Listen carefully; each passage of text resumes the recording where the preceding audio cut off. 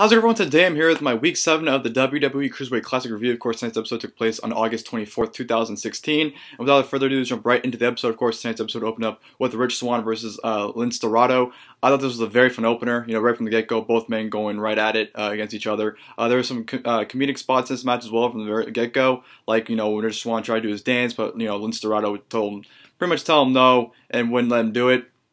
So I thought that was pretty funny. And then, of course, the match really started getting underway. He had a lot of nice combinations of high-flying mixed as well as some nice counters. Both men knew each other very, very well and were doing some really nice counter maneuvers. And both men started getting heated up. Rich Swann's pretty much known for, playing around, but once you piss him off, he gets pissed off. Lince Dorado made the mistake of just, hammering him with some fists and some kicks. And I think he slapped him, which pissed off Rich Swann. Rich Swann just had that serious look on his face and just went completely off on Lince Dorado.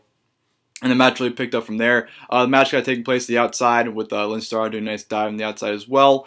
Some nice maneuvers. Like I said, a lot of great combinations, especially when they go for the Hurricanrana. I really like the interaction when they'd go for the, they'd go for Hurricanrana, then one of them would, do like a somersault. I think Rich Swann did the somersault, and then he tried to do a Hurricanrana to Lince Dorado. Lince Dorado pretty much did the same exact thing, rolled out of it into a somersault. So I thought that was great tactics right there. Just both men very mirroring each other in this match. I had a lot of great maneuvers, a very nice way where Lince Dorado went for a German suplex, and when he threw him behind, Rich Swann landed on his feet, rolled up into a huge DDT, which was very, very sick for a great near fall. So there's a lot of great near falls, just a lot of great action, very great way to kick off this episode. Ending was great as well. Rich Swann went for the standing 450, hit it, but Lince Dorado put his knees up, rolled him up for a pin. 1-2, Rich Swann kicked out, has some nice near falls. Lince Dorado went for a shooting star, missed it. Or did he even go for it? I don't recall what happened, to be honest. But Rich Swann ended up getting the win with a Phoenix Splash from the second rope onto Lince Dorado for the 1-2-3. So Rich Swann advances to the quarterfinals. Like I said, I thought this was a very hot, definitely a great way to kick off the show. The crowd was very energetic in this match, and definitely solidified the cruiserweight meaning of this tournament, because it's all about cruiserweights, and this match pretty much solidified what cruiserweights are known for, which are high flying and just great wrestling in general. So definitely a great way to open up the show with Lince Dorado and Rich Swann. From there on, we go to Zack Sabre Jr. versus Drew Gulak. I thought this was a match of the night. I thought this was an awesome match right from the get-go. Both men rushing each other into beautiful moves. Nice technical wrestling here as well. He had some great counters, great, just like I said, just mat wrestling. Drew Gulak was just really, outmaneuvering Zack Sabre Jr. in this match. Every time Zack Sabre Jr. tried to maneuver or submit Drew Gulak was able to, have one step ahead of him and able to, lock something in or prevent something from being locked in on him. So I thought Drew Gulak was great in this match. So was Zack Sabre Jr. The story being told was great. Like the aggressiveness from both men, especially Drew Gulak. Drew Gulak looked like he definitely had something to prove in this match, and boy did he. I think him and Zack Sabre Jr. just put on an awesome match here. It was short though. It was only about maybe less than 10 minutes, so in the 10-minute span that they got, they definitely delivered. This is a perfect way of showing someone that mat wrestling isn't boring. I know a lot of people hear about technical wrestling, think it's just boring mat submission-based wrestling that's not very fun, but this match definitely proves otherwise. This match definitely proves that technical wrestling, mat wrestling can be very, very fun, and the crowd's in this match. I was into this match. It was a lot of fun. Both men, just every transition was just very smooth and very just flawless here, especially submission holds that are being put into. Drew Gulak put in the gory special on Zack Sabre Jr., pretty much destroying his shoulders, which was very, very painful. And you had a lot of great mat-based submission wrestling in this match, and aggressive side coming out. Zack Sabre Jr. in the penalty kick for a great near fall. Drew Gulak getting fired up and slapping the sense out of Zack Sabre Jr. to the point where Zack Sabre Jr. sat down and he had a just blank look on his face, like, where am I at?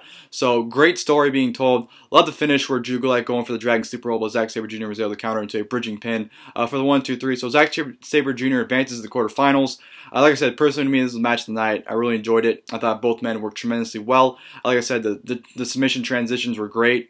Everything just looked absolutely flawless in this match, and both men put on one of the best matches in the tournament so far, in my opinion. So, great match there from Zack Sabre Jr. Drew Gulak. Matches of the night, like I said, my honest opinion. And then we go to the main event, which was TJ Perkins versus Johnny Gargano. This was definitely a great way to wrap up the second round matches. I thought both men put on an awesome match here as well. You can argue that this was a match of the night. I think this match and the previous match was pretty on par, even though I do favor the Zack Sabre Jr. Drew Gulak match a little bit more. But this match was definitely almost on the same level as that match. This was just an awesome back and forth match as well from both these men. Very similar styles as well. from these guys. I just thought both men meshed very well. One complaint though is that Johnny Gargano was selling the knee at one point after he hit a dive, a awesome dive on the outside, and his leg flew into the timekeeper's table and just smashing his leg against it. So his leg was injured there. But and they were making a known commentary that his left leg was injured. But the one thing that kind of disappointed me was the fact that TJ Perkins didn't take advantage of that.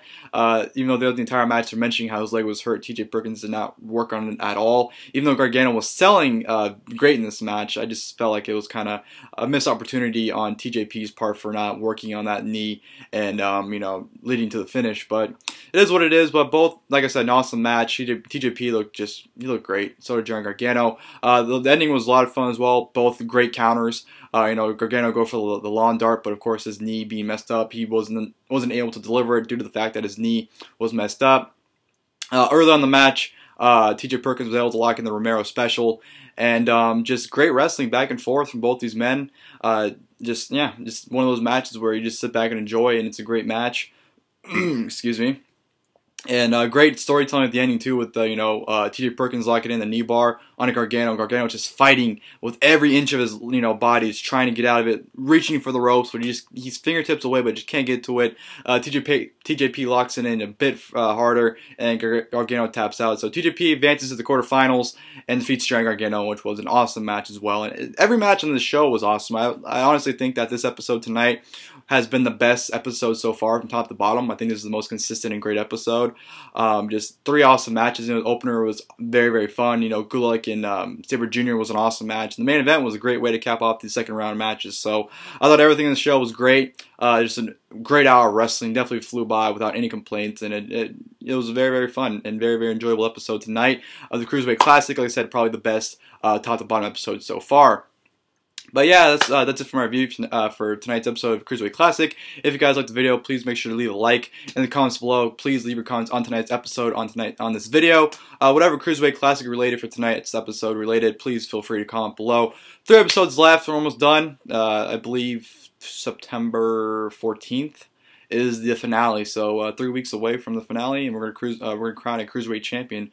Well, not Cruiserweight champion, but Cruiserweight Classic champion, I should say. So it should be a lot of fun. Looking forward to it. And as always, hope you guys enjoyed the video. And until next time, I'll see you guys later.